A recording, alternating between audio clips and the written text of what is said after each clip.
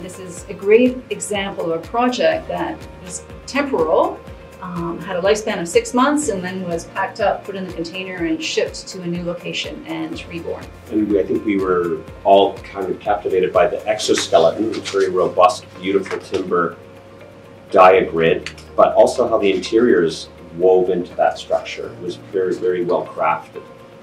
It's a good example of wood construction.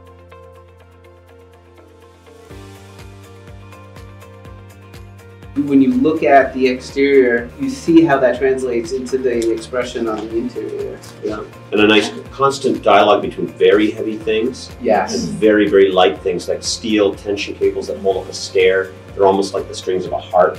These very heavy coffered grid of big wood beams running in two directions that's really defined this kind of universal space for work.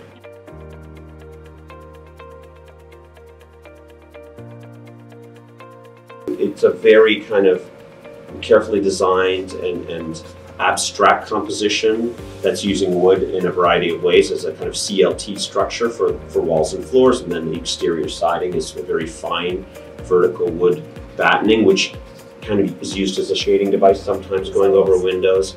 But what I thought was really fun about this house is the kind of culture that it communicates. There's a sense of play, I think that's what you said, which was really nice about this house. And I think that's what really, again, really resonates is architecture can be fun. Yeah. You know, it can be quirky, it can be playful, and it can also be this very tight, passive envelope that manages to encapsulate it all in a very sort of simple form Right. that's got a few kind of slight angles and twists to it.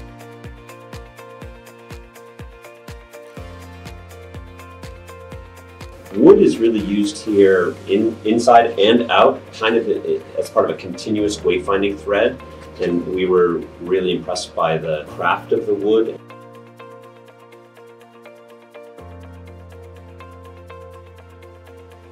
This is a beautiful project, and I really appreciate the sort of standard components that they use.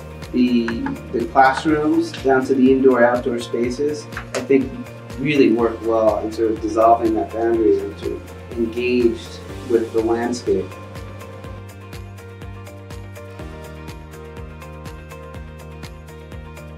This is an exercise in just beautiful minimalism. It's lovely, sinuous, suspended from a cable system with two wood piers on either side, and then again a sinuous ramp that just basically wraps around and leads you up onto the bridge.